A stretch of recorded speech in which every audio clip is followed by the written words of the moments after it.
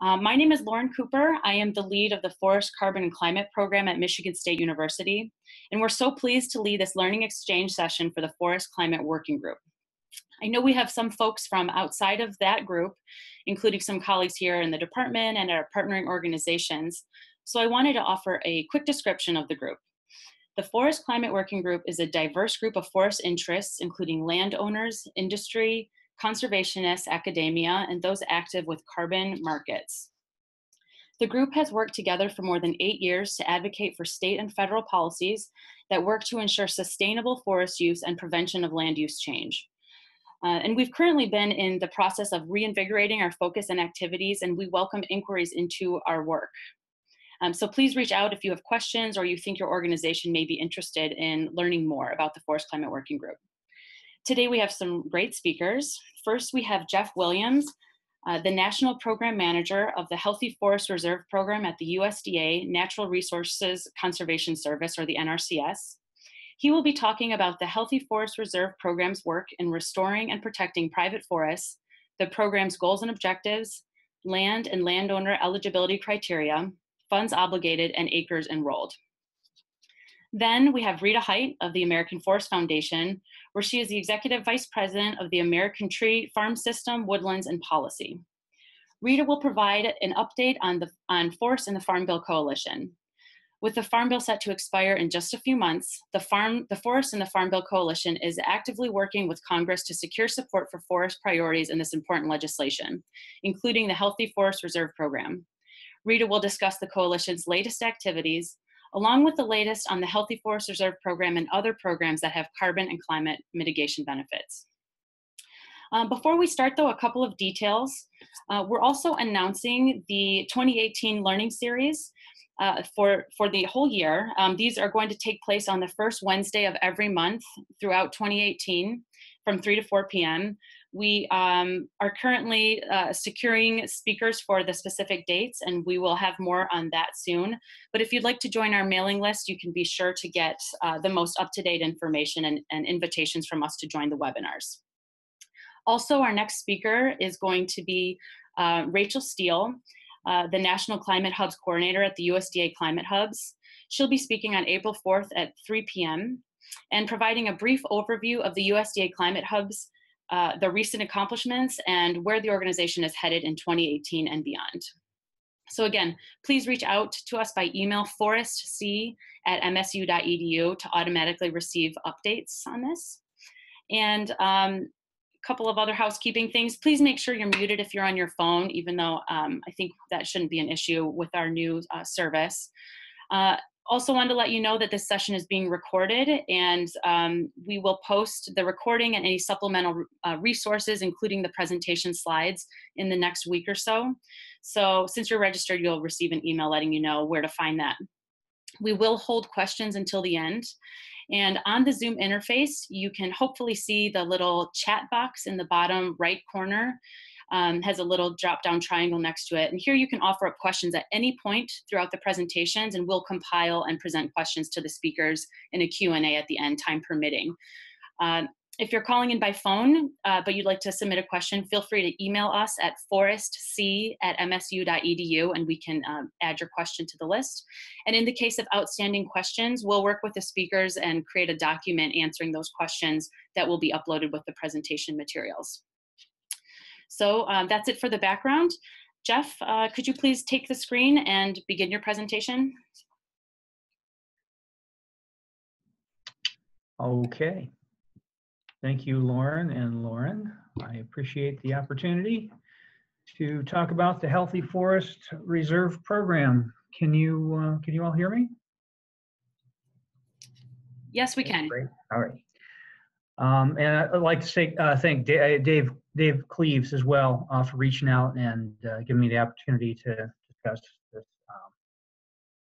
this program. So this is the Healthy Forest Reserve Program, restoring and protecting private forests. This photo here is a recent tour we took in the Florida Panhandle for an RCPP project, which I will talk about that program a little bit later in my presentation. I don't expect the slides to take real long. I usually talk pretty fast, so if I'm going too fast, please don't hesitate to let me know, and I will try to cover it a little bit more slowly and thoroughly. So first off, I'd like to talk about Healthy Forest Reserve Program is a voluntary program established to assist private landowners to restore and enhance forest land. There's 3 purposes: to promote the recovery of threatened and endangered species, to improve plant and animal diversity, and to enhance carbon sequestration. Specifically, I understand there's interest in carbon sequestration. It is discussed in legislation fairly broadly. This is the points where I see it discussed in policy. To the extent practical, eligible practices and measures will improve biodiversity and optimize the sequestration of carbon through management that maintains diverse and high-quality native forests to accomplish the goals of the restoration plan. In addition, states may consider the potential for increased carbon sequestration if the lands in question are enrolled in the program for ranking projects. So carbon sequestration can be used by the states as far as ranking projects, comparing projects, seeing if they should be funded or not. States can decide how many points, what percentage, what portion carbon sequestration would provide. Healthy Forest Reserve Program under HFRP, NRCS purchases easements to protect or restore privately owned or tribal land. Currently, HFRP is not traditionally funded through the Farm Bill. However, the Regional Conservation Partnership Program, RCPP, has provided opportunities for partners to submit HFRP proposals. I'm gonna just slide up and cheat on my notes here real quick so you're not hallucinating, your screen's getting a little smaller. So the program was authorized in 2003 with the Healthy Forest Restoration Act and was later amended by the 2008 Food and Energy Act, Agriculture Act of 2014. The program is currently authorized through 2018. The Healthy Forest Reserve Program is designed to assist private landowners to restore and enhance their private forest land. The goals of the program are to promote the recovery of threatened and endangered species. I think I've mentioned these already. I'll say them again. Improve plant and animal diversity, and to enhance carbon sequestration. Slide that down.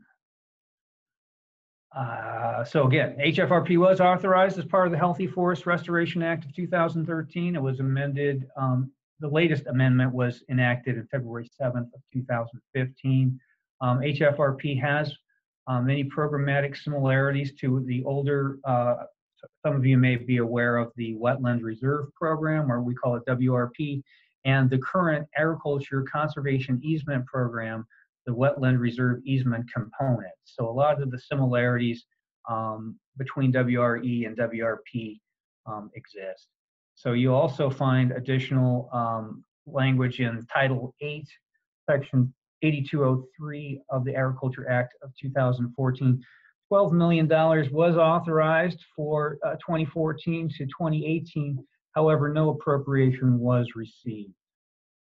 Just for straight HFRP, we did get some through RCP. I have a couple of success stories I'll talk about in here. Andy Peterson is a participant in the Healthy Forest Reserve Program. Is a voluntary easement program designed for the purpose of restoring and enhancing forest ecosystems. In Oregon, the program focuses on the recovery of the threatened northern spotted owl. The landowner said, "This program fits our goals," said Andy. "We are able to harvest, and there are some specific guidelines to help establish spotted owl habitat, but we can still make a living off the land, which is important. We can't afford not to. We're able to, but we are able to with this program." So HFRP is often referred to as a working lands conservation easement program. So that's kind of a unique program compared to some that are just mostly restoration and protection. So for HFRP program requirements, NRCS purchases 30-year or perpetual easements, it enters into 30-year contracts with tribes, or 10-year cost share agreements with eligible landowners. Landowners agree to implement the plan which restores, protects, enhances, maintains, and manages habitats to increase likelihood of recovery of listed species under the ESA, Endangered Species Act, to measurably improve well-being of candidate species, state-listed species, or species identified by the chief of the NRCS. NRCS may provide cost-share assistance for activities that promote ecosystem functions and values. Such activities may be carried out by the landowner or other NRCS designated. So we can do landowner contracts or federal contracts. Again, here's just another picture of some potential HFRP land in Florida. Landowner eligibility. Individual or entity must be the owner of the eligible private land or qualify under the definition of acreage owned by an Indian tribe. Unlike most of the Farm Bill programs, adjusted gross income, or AGI, and, oh, I forgot to spell it out, HELWC, highly erodible land, wetland compliance eligibility are not required under HFRP. This is a major departure from other Farm Bill programs. In addition, landowner must agree to other information NRCS necessary. Land eligibility. Land must be privately owned or owned by Indian tribes. Lands may be included in the program based on the likelihood of successful restoration, enhancement, and protection of the forest ecosystem functions and values when considering the costs of enrollment, restoration, protection, enhancement, maintenance, and management. Land must measurably increase the likelihood of recovery of the threatened or endangered species, candidate species, state-listed species, or species, or special concern species. Land must improve biological diversity and increase carbon sequestration. Here's an example in Florida. The Coastal Headwaters Forest Project is a public-private partnership that will provide restoration of longleaf pine and permanent protection of working forests across the Mobile, and other watersheds in Alabama and Florida. The primary objectives of Coastal Headwaters are to establish conservation easements to protect the lands as working longleaf pine forests in perpetuity, support working forest-related economic development in local communities, and create and expand markets for longleaf pine products. Provide ecological benefits for plants and animals inherent to the longleaf ecosystem. Easement participation requirements. The deed shall require the easement area be maintained in accordance to the HFRP plan, completed by NRCS and the landowner for the life of the easement. Landowner must cooperate in the restoration, protection, enhancement, maintenance, and management of the land in accordance with the easement and terms of the plan. Conservation easement deed describes the permissions, restrictions, prohibitions, and reserved rights by the landowner. So again, this is a conservation easement. It is not a fee title. 30-year contract requirements. The contract shall require easement area be maintained in accordance with the HFRP plan for the life of the contract. The landowner must cooperate in the restoration, protection, enhancement, maintenance, and management of the land in accordance with the contract and terms of the plan. HFRP restoration plans and landowner protections. The plan shall be made through NRCS, who shall consult with the program participant, Fish and Wildlife Service, and National Marine Fisheries Service as appropriate. Plan shall specify the manner in which the land will be restored, enhanced, protected, maintained, and managed. I think this is Pennsylvania. So productive partnerships are crucial to safeguarding the survival of the Indiana bat and to increase existing populations. For this federally endangered species, Pennsylvania NRCS assumes an essential responsibility.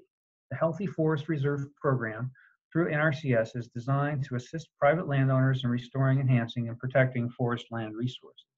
In Pennsylvania, this funding is used to protect and improve critical habitat for the Indiana bat through the acquisition, conservation easements, and the implementation of selected conservation practices to improve habitat. Here is a very small map for you to try to see. Basically, there's 13 states that have, in the past, qualified and been selected for funding in the United States. And I noted California and Maine didn't show up on here. These are just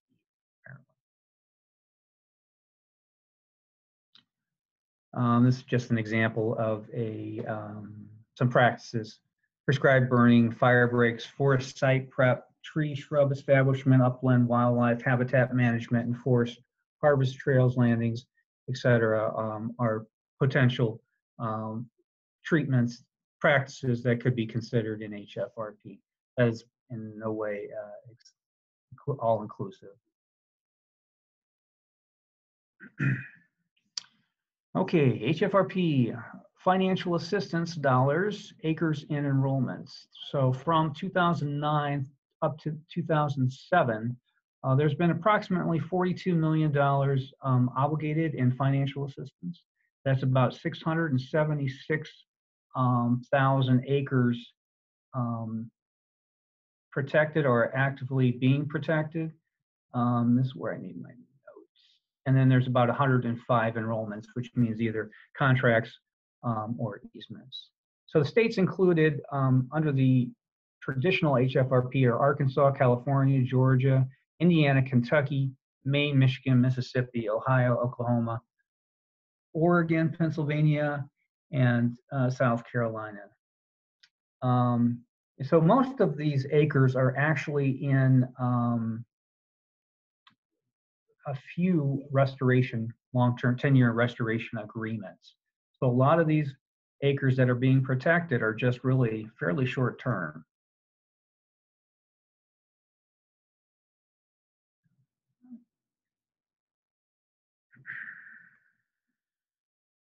Here's a table, essentially, by year, showing obligation by year. I'm not sure how exciting that is for you. And I think I mentioned this before, HFRP and RCPP. HFRP has not been funded, appropriated for several years, which has directly affected the amount of dollars obligated to restoration and conservation easements as seen by lower annual enrollments and acres protected. However, under the provisions of RCPP, HFRP has seen a resurgence in interest from partners who bring comprehensive strategies and leverage conservation investments to address landscape scale natural resource challenges. So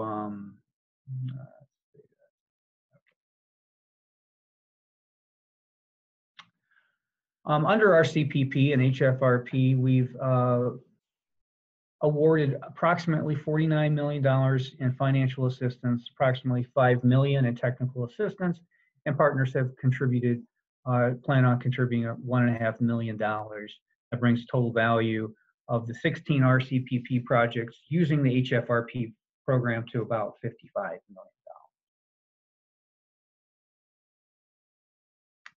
And just one last shot of the Florida landscape. And that is it.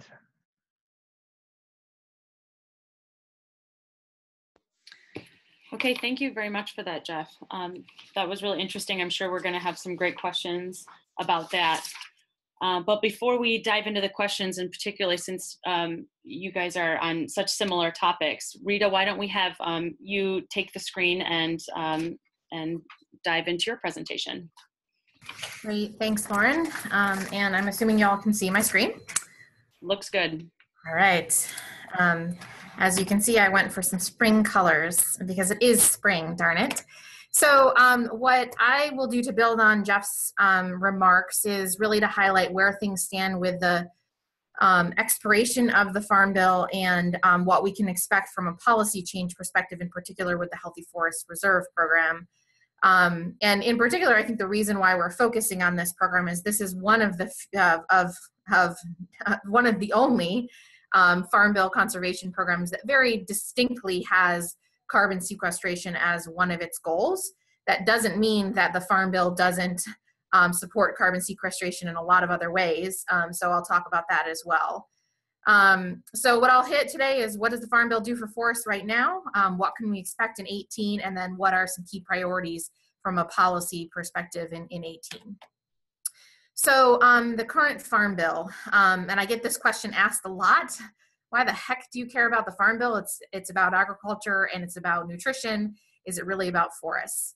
And AFF does a regular Forests in the Farm Bill progress report to really understand how the Farm Bill is supporting private forests in the US. And our estimate is that over the last 3 years, since 2014, the Farm Bill has provided about $1.8 billion for private forests. And so this is all the programs that impact private forests, everything from the Healthy Forest Reserve Program to the Environmental Quality Incentives Program, which helps provide cost share assistance for landowners to implement specific practices, which again, all of these things have carbon implications. For example, under EQIP, you can do afforestation, reforestation, improved forest management, et cetera. So that 1.86 billion, and we estimate that that translates into impacting about 9,000 acres a day of private forests in the US are impacted by those Farm Bill dollars. 9,000 acres a day. I am not a scientist or a mathematician, but I'm sure Dave Cleese is very quickly calculating how much carbon that it translates into, and it's a pretty significant number. So again, pretty strong impact on our forests and our private forests in particular in the US. The Farm Bill also, while it provides dollars for private forests, it also is a mechanism to drive policy change. So for example, the Forest Climate Working Group has for a long time believed that we not only have to support forests, but we also have to support the use of forest products as a key strategy for mitigating and addressing climate change. So for example, the last Farm Bill improved USDA's bio-based program, which helps ensure that forest products can participate in federal purchasing of bio-based products. So again, a market opportunity to increase the use of forest products, which has carbon benefits as well. So here's just a table of the funding provided through the various programs. And my numbers are a little different than Jeff's because I use a different slice here, but as you can see, HFRP, as Jeff mentioned, not funded with mandatory dollars. It does have a discretionary authorization at 12 million, but it's not been funded. And then it only has received money through our CPP. You can see here the throughout all these other programs, though, the dollars that are going in, again, these are broad. This is for all the programs, not specific to forests necessarily. So you can see the dollars for EQIP and the Conservation Stewardship Program, et cetera. But this is the range of programs in the Farm Bill that impact forests. And just another little snapshot of kind of the impact of the Farm Bill programs. We've seen a pretty significant increase in the investment that Farm Bill programs have put into private forests in the US. As you can see, we've nearly doubled, actually more than doubled, the amount of funding in EQIP. This is just EQIP alone, combined with WIP, which is an old wildlife program. You can see that there's been a pretty significant increase in just EQIP alone in the dollars going towards forestry. And again, these are practices like afforestation, planting trees, reforestation, improved forest management, all those things that the Forest Climate Working Group has emphasized as key strategies for addressing climate change. Jeff mentioned the Healthy Forest Reserve Program in those active states. So here's just another slice at the data and the states that are participating in that program. Most, as he said, have been when HFRP did have funding from the 2008 Farm Bill, but then that funding, 2008, and then that funding went away in the 2014, and we rely on RCPP for most of that funding at this point, the Regional Conservation Partnership Program. So that's just a little background on what the Farm Bill does for forests currently. So let's talk about what we can expect for the 2018 Farm Bill, kind of the big picture. And the big picture is the current Farm Bill expires, as Lauren mentioned at the beginning of this call, at the end of September of 2018. So Congress, in theory, has to act by the end of September of 2018 to ensure that these conservation programs, but also to ensure that the commodity programs that are funded through the Farm Bill, as well as the nutrition programs, and a whole range of other things that Americans all across the board rely on, continue to be funded and supported. What we are hearing now in terms of the timing of the process, so neither the House or Senate Agriculture Committee have acted yet on their bill. We are hearing that any day now, the House in particular could move forward, and we're thinking the late March, April timeline for them to act. And then the Senate could move soon after, although the Senate seems to be on a different timeline, and they also have a bunch of other confirmations that they're dealing with as well. So that will probably also impact timing. The other thing that will impact timing is both the House and the Senate Agriculture Committee's ability to secure floor time to actually move a bill on the House and Senate floor, which neither committee wants their bill hanging out there for too long. They want their body to act quickly. So we'll see, hopefully, the House move fairly quickly, late March, early April, and the committees will mark up a bill, i.e. they'll go through a process of amending the bill, and the members on the Agriculture Committee will have a chance to improve it, change it. And then once the committee passes that bill out of committee, then again, we'll see the bill move on the floor, and the full House will have an opportunity to offer amendments as well as vote on final passage. A couple other big picture pieces here, the budget. So the budget climate for this farm bill is not rosy. The budget climate for farm bills is not usually rosy, but this one is less rosy than the last. And in particular, because there are a huge number, I believe the number is 36, but don't quote me on that, 36 programs that are not funded following this farm bill unless Congress finds more money for them. So in other words, those programs don't have what's called a baseline continuing funding after, into the future post 2018. So Congress has to find, if they want those programs to continue, has to find money for those.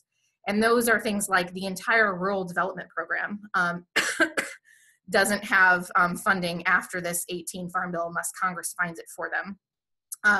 The energy title has a number of programs that don't continue with funding unless Congress finds them for them. So the budget climate is very tight.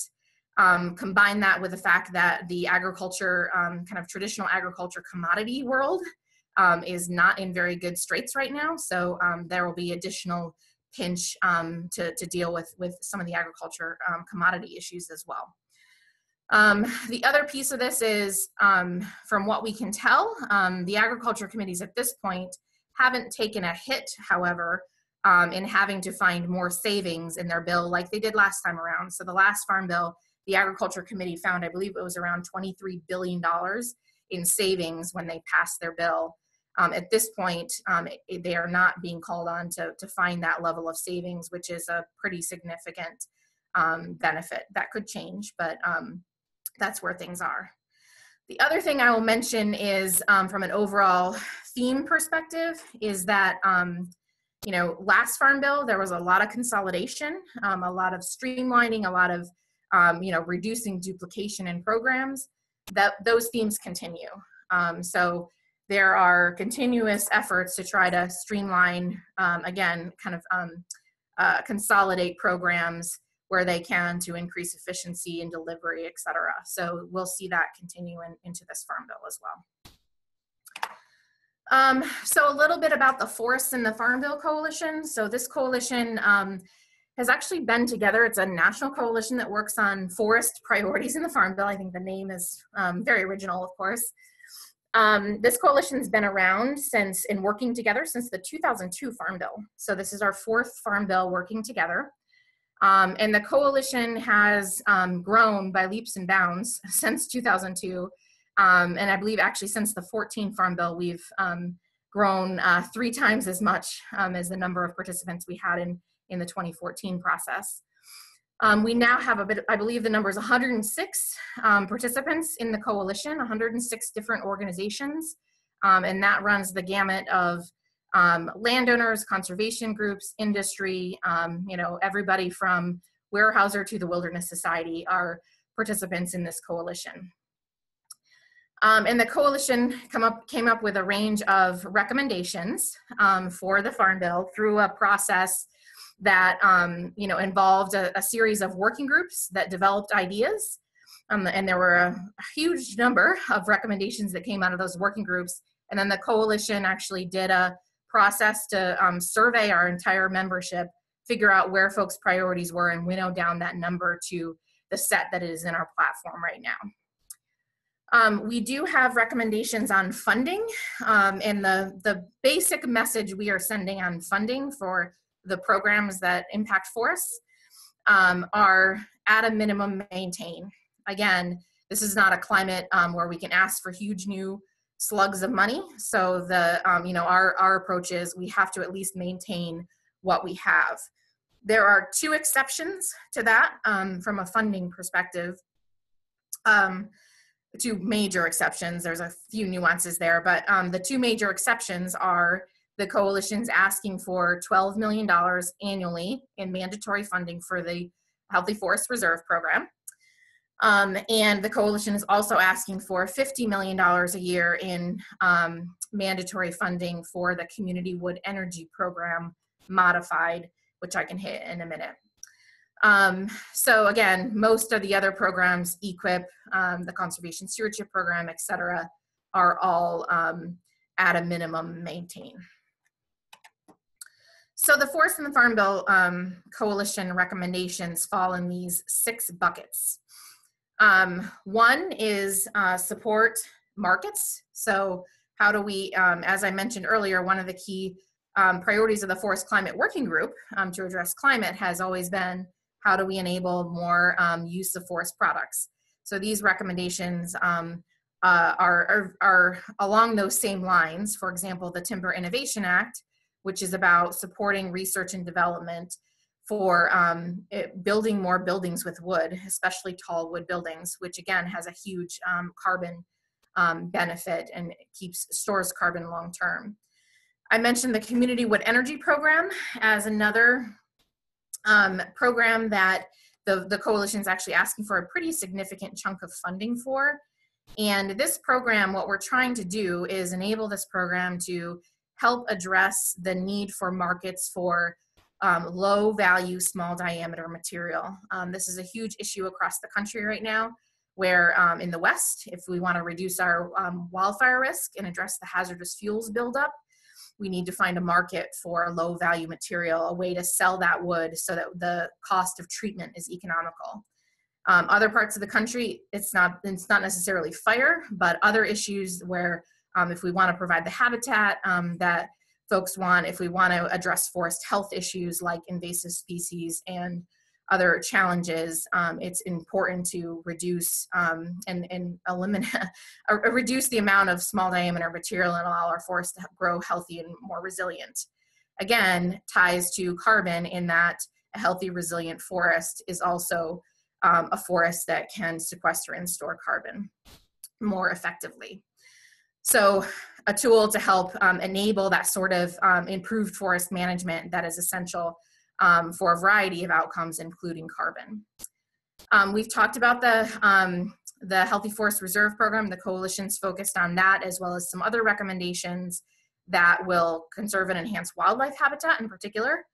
And the Healthy Forest Reserve Program, we are looking for some improvements in that program that really do 2 things. One is enable forests that are already restored but provide habitat, important habitat, to clearly qualify for the program.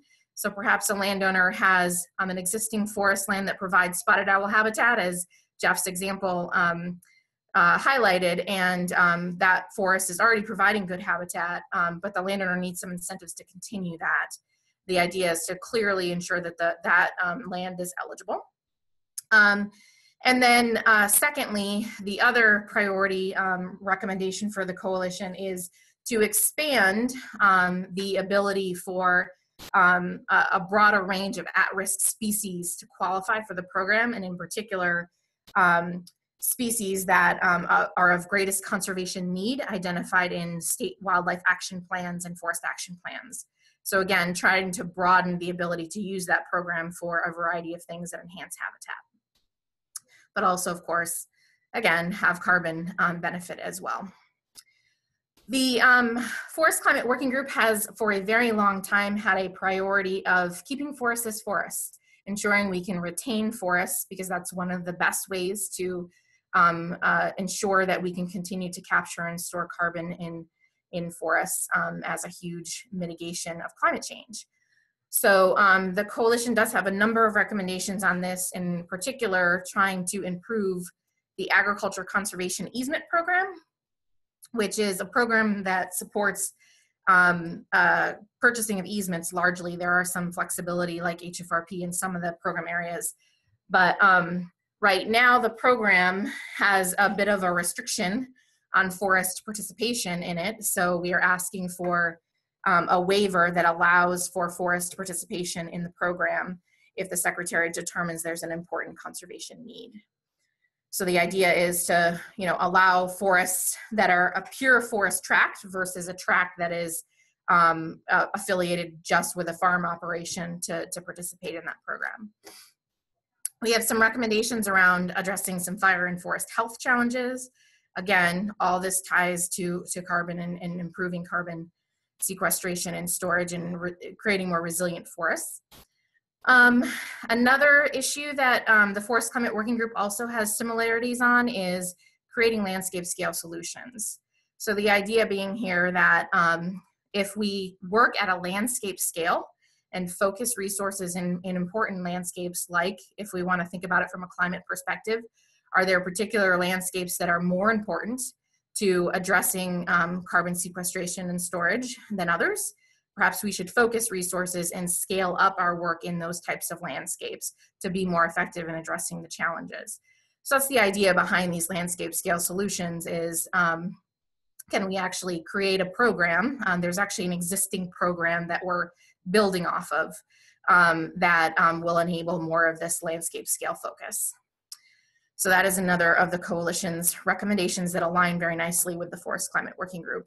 And then lastly, we also have a series of recommendations around education, research, inventory, and in particular, the coalition has a recommendation on continuing to support the Forest Inventory and Analysis Program. That's a program that is run by the Forest Service and provides a huge amount of information and data about forest carbon in the US, in addition to forest stocks and forest health issues and all sorts of things. So it's a really important data source as we try to look at trends and information about what's happening in our forests and our forest carbon stocks. So a lot of the estimates that USDA does on and EPA does on greenhouse gas inventories and forests come partially from that FIA data. So again, that's kind of the series, and there's all sorts of recommendations under each of these categories I didn't go into. You're welcome to visit AFF's website and find those recommendations right on our website. But thought I would hit some of those that intersect closely with the Forest Climate Working Group's priorities as well. So one other issue that I'll just raise that also impacts the Farm Bill, although may not be a Farm Bill issue, is the fact that even as we're trying to improve these programs, even as we're trying to ensure that we can continue to have funding support, if we don't solve this wildfire funding problem that the Forest Service has, and for those of you that aren't familiar with it, the issue is that over time, as wildfires become more and more expensive and more extensive across the country, the Forest Service has to pay more for fighting fires, which ultimately ends up eating more of the agency's budget. That's basically the bottom line here. Oops, sorry, I will go back. That's the bottom line here. And so you can see here in this graphic where in 1995, wildfire costs were about 16% of the agency budget. And by 2025, and this estimate has actually been dropped, I think, to 2022 now, fire will consume a huge portion of the agency's budget. So about 67% there is the estimate. So we can create all these opportunities in Farm Bill programs to improve forests, but if we don't ensure that the main agency in the government, in addition to NRCS, the Forest Service, can support programs outside of fire, because again, as these firefighting costs increase, there's less and less funding to support things like helping private forest landowners manage their land or managing public forests. So a huge challenge that also needs to be addressed, and we believe is important, just as important as addressing some of those Farm Bill recommendations as well. So that is the status of the Farm Bill and the kind of current layout of the Forest and the Farm Bill Coalition's recommendations. What we're hearing right now from the Hill is we've actually gotten very good reception from the Hill on our recommendations that I've walked through and many others. The devil's still in the details as to whether or not they'll be included in the Agriculture Committee's bills, but we are getting fairly good reception, in particular on a lot of the policy changes we're talking about. The funding issues will be an ongoing battle simply because of the budget climate we are operating in. So with that, that's essentially kind of where things are with the Farm Bill, and I'm going to turn it back over to Lauren to facilitate questions. Okay, great. Thank you so much, Rita. That was very informative. And to do questions, I'll catch you before you take your screen away. One of the first questions we have is, you shared a table of acreage and by state of projects, I believe under the HFRP. Oh yeah, so somebody had a question. Do you know what's going on in Maine in this case? I'm not sure if you're, or Jeff, you may know as well. Yeah, Rita, do you know specifically, or? You go ahead, Jeff. If you, okay, I yeah. can answer it. But. I was looking that up, and yeah, I don't have all the data in front of me handy, but I can tell you there's 420,000 acres in two 10-year restoration contracts in Maine. So very large enrollments, very large projects. Two of them, 2/3 of it, are in 10-year restoration contracts, which I think I saw are about halfway done. So.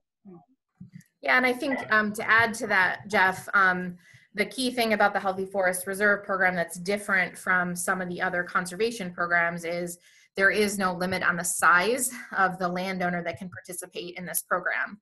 So yes, to just reiterate Jeff's point, there are a couple of very, very large private forest owners participating in that program in Maine.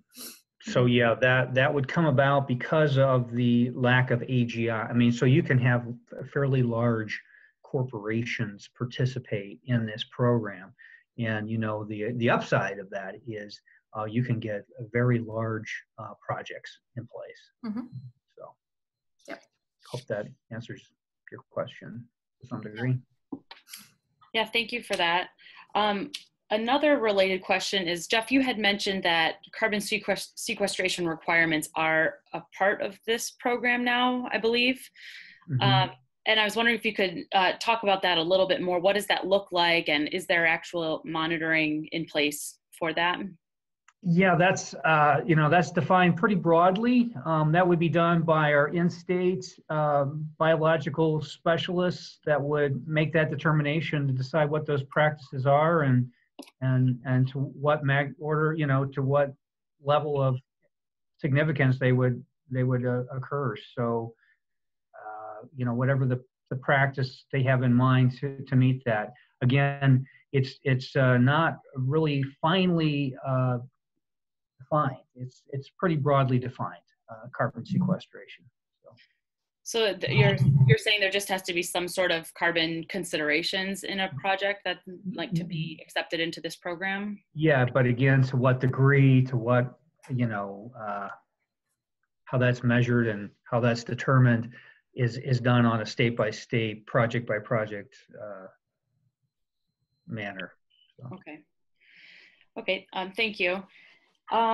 Another question is you had mentioned that, and you mentioned this as well, that there has not been funding for the HFRP in recent years, but then you had laid out some investments, some other investments, and I wonder if you could talk a little bit more about that, about where those are coming from, and if those are expected to continue if the HFRP is not funded directly. Is that a question for me or for Rita? It could be for either of you, I suppose. I can only speak to HF, and I'll just tell you what I observed. I don't have an opinion about it. Support whatever the administration offers. So currently under HFRP, it has been authorized but not appropriated.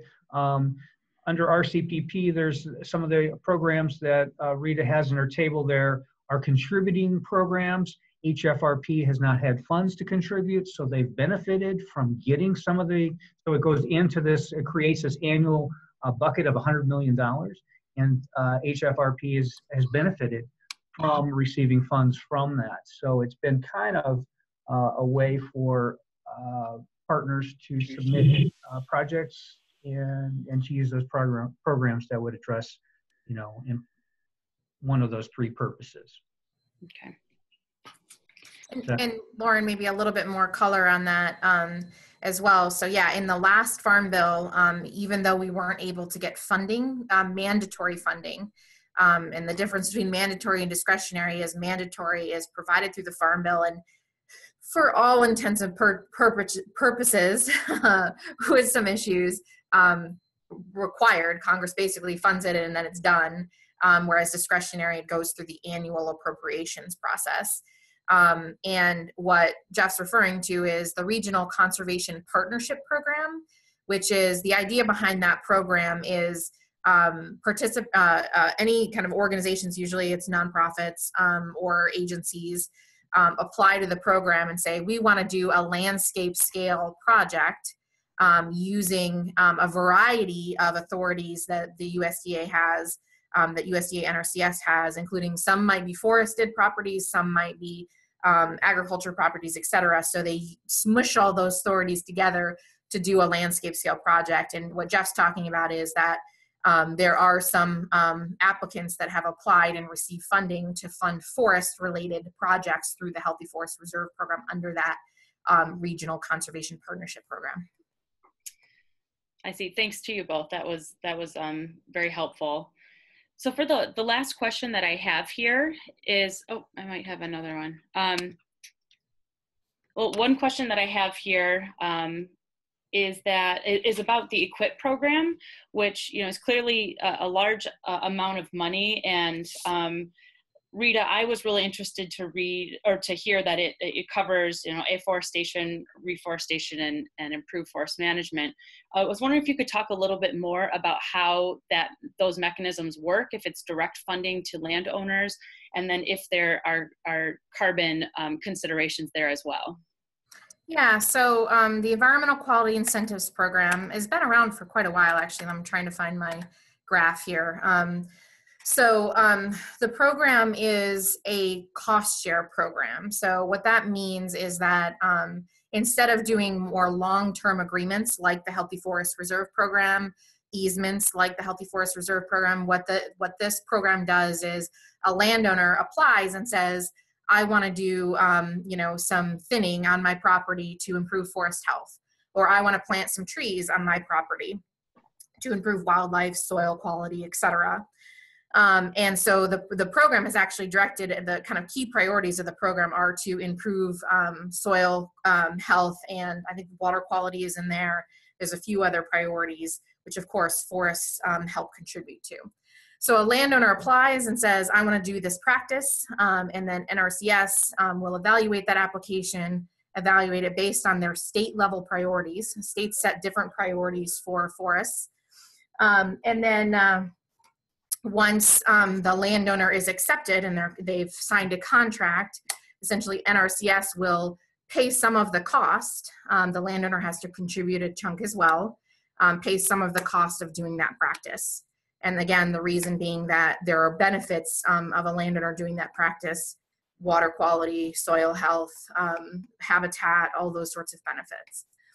From a carbon perspective, there is no evaluation of projects and applicants based on their carbon benefit. But I would argue that a lot of the practices that are being done, and I wish I had, I do have a pie chart in our Farm Bill report that shows you the breakdown of the forest practices. And there are a lot of practices in there that are known to improve carbon sequestration and storage.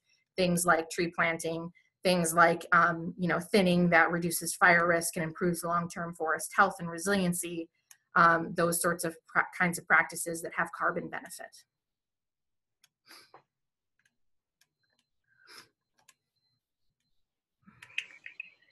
Thank you very much for that, Rita. And I did have one more question come in, and I'm not sure I understand it well. I tried to communicate back with this person. I realized they can't see my comment to them, but I think their question is exploring the, we have new large conversations going on about infrastructure, and where is the case for natural infrastructure in these larger, like, national level infrastructure questions. And this person also mentioned dealing with flooding in the mid-Atlantic, and riparian management seems to be leaning towards gray infrastructure. So are you aware of any connection then between the Farm Bill or wood utilization and natural infrastructure? Yeah, that's a really good question, and there definitely are a lot of folks who have been trying to figure out how to bring natural infrastructure, green infrastructure, into the conversation on infrastructure. I don't think anybody has been successful yet in kind of gaining the attention and figuring out how to bring that into the fold. And so that could run the gamut of everything from addressing flooding issues like you described to investing in easement programs that provide green space and offset some of the impacts of gray infrastructure. And it could also include things like investing in wooden bridges and other wood-based infrastructure investments, road barriers, things like that can all be built out of wood. And there's been a lot of proven testing that's been done on that. So there is a lot of opportunity there. There are a number of groups that are trying to figure out how to get in that game. I don't think anybody has figured out how to get in the game yet.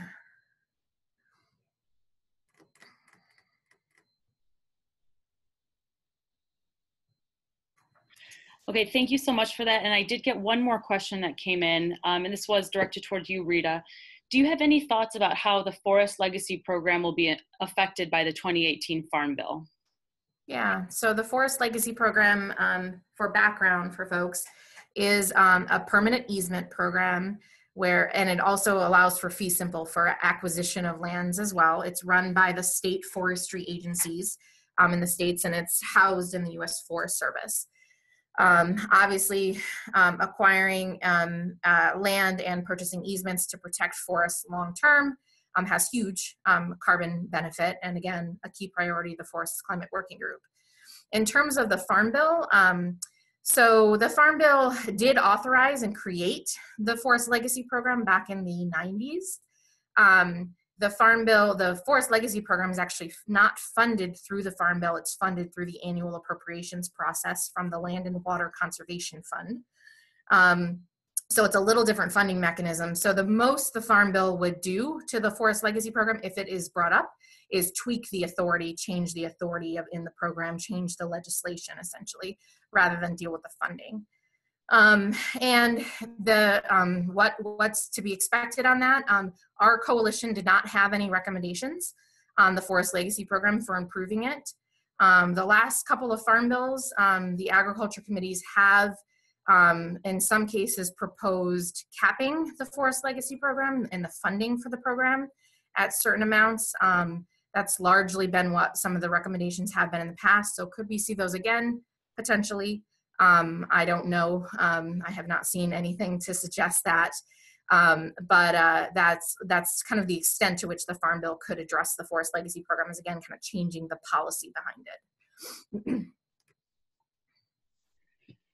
Well, thank you for that, Rita. That was really interesting and helpful. And I think that's it for the questions. We are closing in here at the end of our hour. And so I want to thank you both. Thank you to Jeff and to Rita again for your time, sharing your insight. This was really useful, very, very informative and timely.